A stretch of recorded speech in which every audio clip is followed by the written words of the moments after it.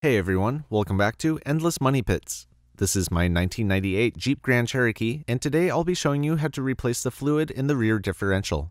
The procedure shown in this video is fairly common and will apply to many other popular vehicles. This Dana 44A rear axle can be found in vehicles made by Dodge, Ford, GM, Nissan, Corvette, Mitsubishi, Pontiac, Jaguar, and International. So even if your axle isn't a Dana 44A, the general process shown in this video will help you understand how to change the fluid in many similar axles. Here's an image I made to help you identify which axles you have. The last time I replaced the fluid in this differential was only 15,000 miles ago, but it took me 5 years to get there because I don't drive the Jeep very often. However, those were some pretty hard miles, so I have a feeling the oil is not going to look very good. Here are the tools that I used for this job. Breaker bar, torque wrench, socket wrench, half-inch socket, socket extension, flathead screwdriver, really old plastic mallet, magnetic bowl, coarse steel wool, razor blade, scissors, an angled pick, rubber gloves, oil drain pan, and a creeper. For this job, I also needed 2 quarts of 85W 140 conventional gear oil, 2 cans of brake cleaner, 1 tube of gasket maker, and some kitty litter to soak up the mess I made in the driveway. To get started, you may need to jack up your vehicle a few inches and rest it on jack stands. My Jeep has a 3.5-inch lift, so I didn't have any clearance issues. First, I'll remove the bolts that secure the differential cover. I needed a breaker bar to break loose most of them. My rear skid plate leaves very little clearance for the upper bolts, but I was still able to reach them with a standard length socket. I used a socket extension just to make removing most of the bolts a little bit easier.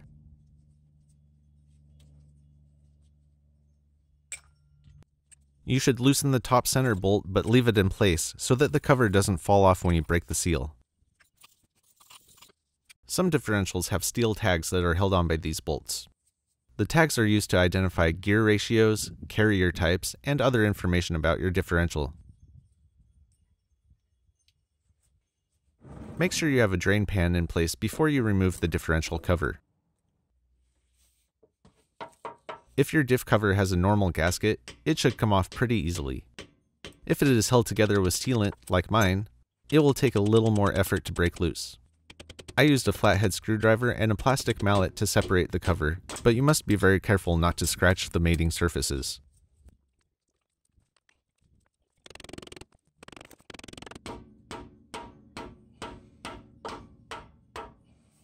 You may have noticed I forgot to leave one bolt in at the top. A stupid mistake, but hopefully someone can learn from it.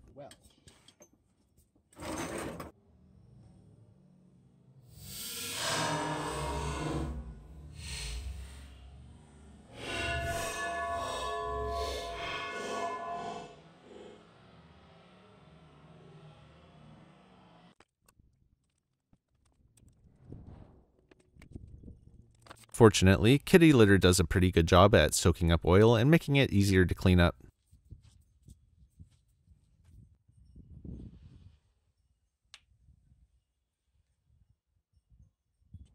It's easier to pull the fill plug before removing the differential cover, but of course I forgot to do that too. You can still do it later. All you need is a flathead screwdriver. With the plug removed, I cleaned off most of the oil using brake cleaner in a well-ventilated area. It's not easy to see in the video, but this fluid looked very dirty. In the future, I will plan to replace it every 2 to 3 years or 10,000 miles instead. If you only drive on the highway, your differential fluid could last up to 50,000 miles. Removing all of the old gasket sealant is the most tedious step. Consider yourself lucky if you don't have to do this. After pulling away the loose material by hand, grab a razor blade and carefully scrape the mating surface as clean as possible. This took me about 15 minutes.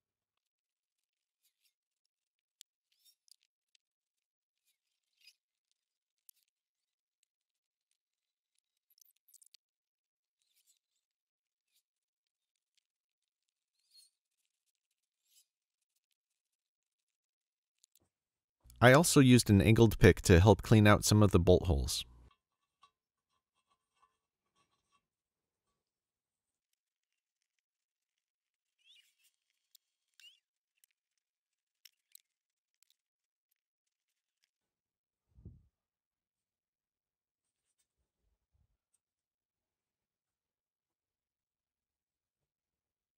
With most of the gasket material removed, I sprayed the cover with brake cleaner once again.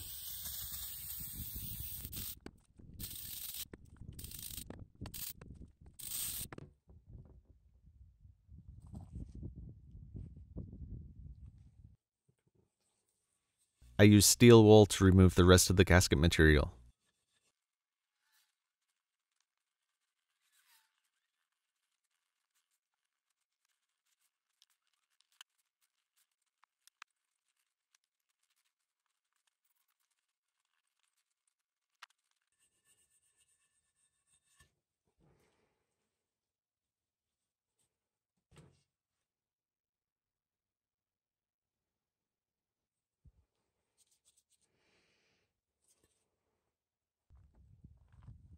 Then I sprayed it with brake cleaner one last time and wiped it clean with a paper towel.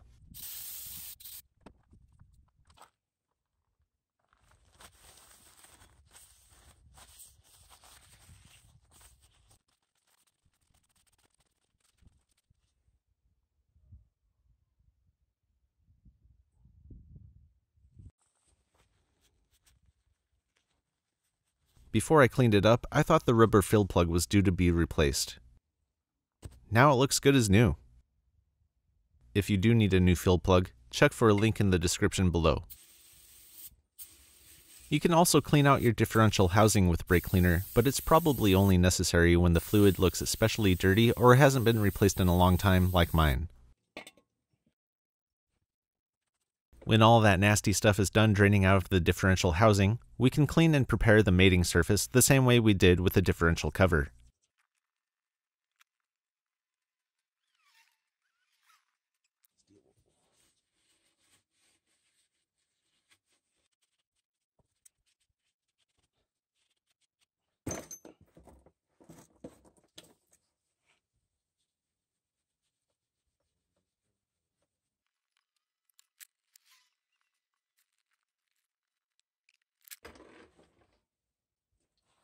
One final blast of brake cleaner to help wash away any little bits of debris.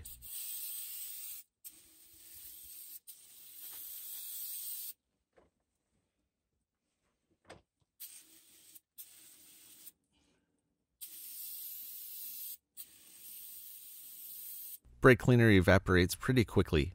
I waited about 20 or 30 minutes to make sure it was completely gone.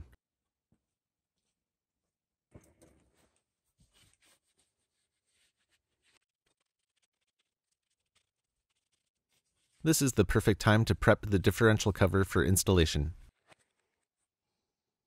If you're using another brand of gasket maker, the directions might be a little different, so make sure you read them and understand them. I use this brand of gasket maker because it only has a 90-minute drying time. It seems to seal really well, and I've never had any problems with it.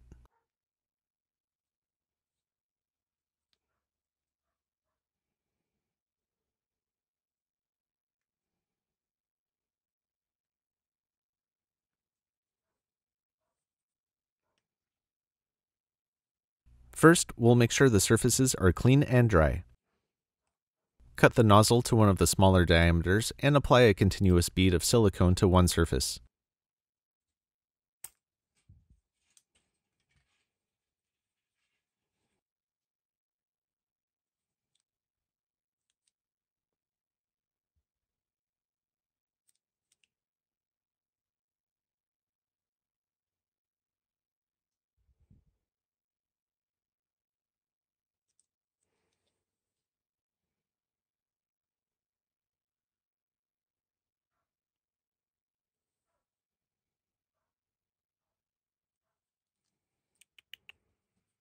I found it was too difficult to squeeze through the smallest hole, but I'm sure it would have come out easier if I had warmed it up a little first.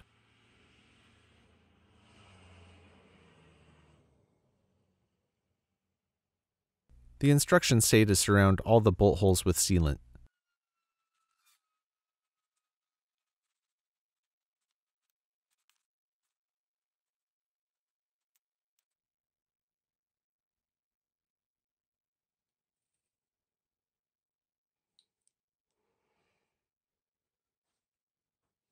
If you want to get more than one use out of this tube, make sure to replace the cap right away.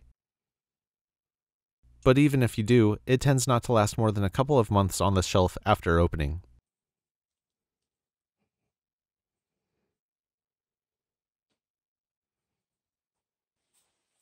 My bead wasn't perfect, so I used my finger to even it out.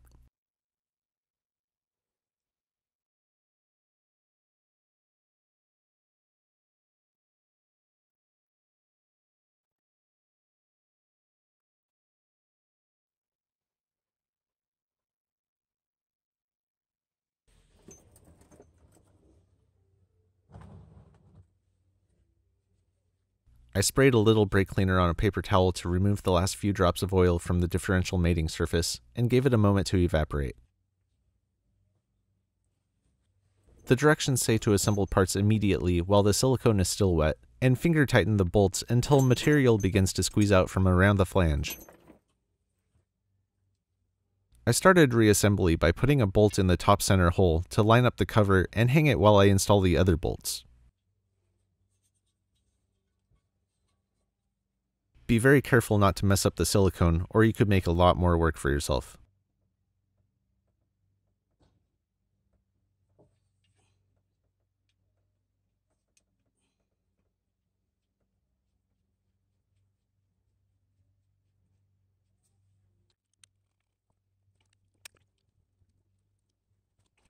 Don't forget to install your diff ID tags.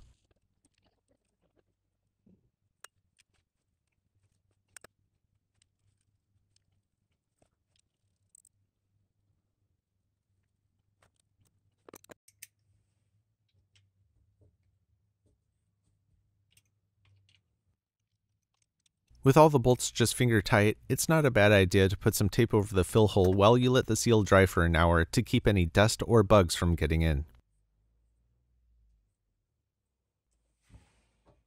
After 1 hour has passed, it's time to tighten the bolts to the correct torque specifications. This can vary depending on what axle you have, but if you don't have a torque wrench, just make sure the bolts are snug. They don't have to be really tight. The torque spec for these bolts on my Dana 44A is 30 foot-pounds, but I've read that old bolts on these axles break easily, so a lot of people only tighten them to 25 foot-pounds, which is what I did.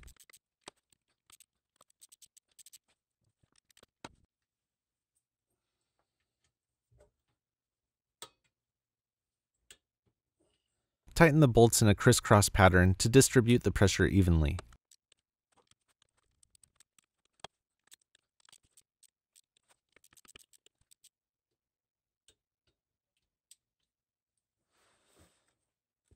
After an additional 30 minutes, the differential is ready to be filled with fluids and returned to service. The service manual for this differential calls for 2 quarts of 75W140 gear oil with friction modifier.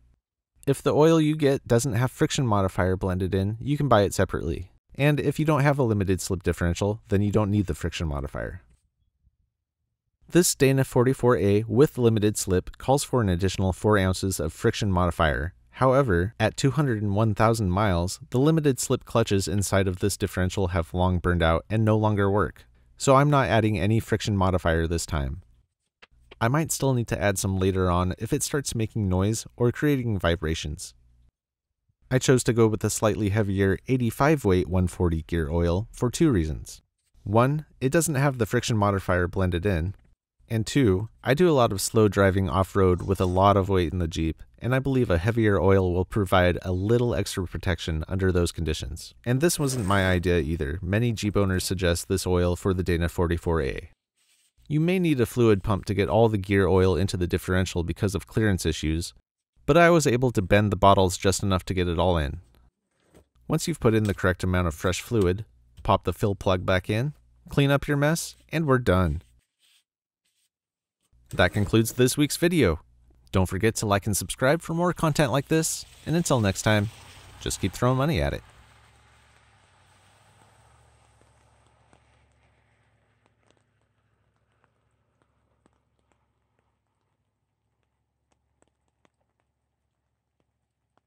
Please recycle your used automotive fluids.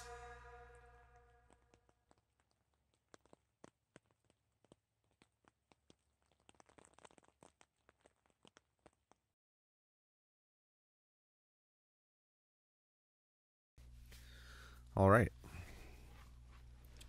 Well, now it's been a while. It's been a while, hasn't it? Hey everyone,